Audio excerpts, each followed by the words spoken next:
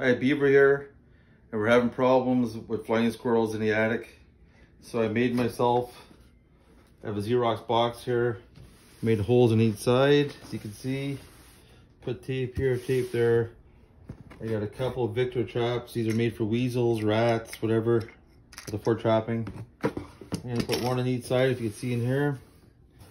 And here I got some nuts and some marshmallows and some special drug I bought at Home Depot. Well, Jojo bought at Home Depot.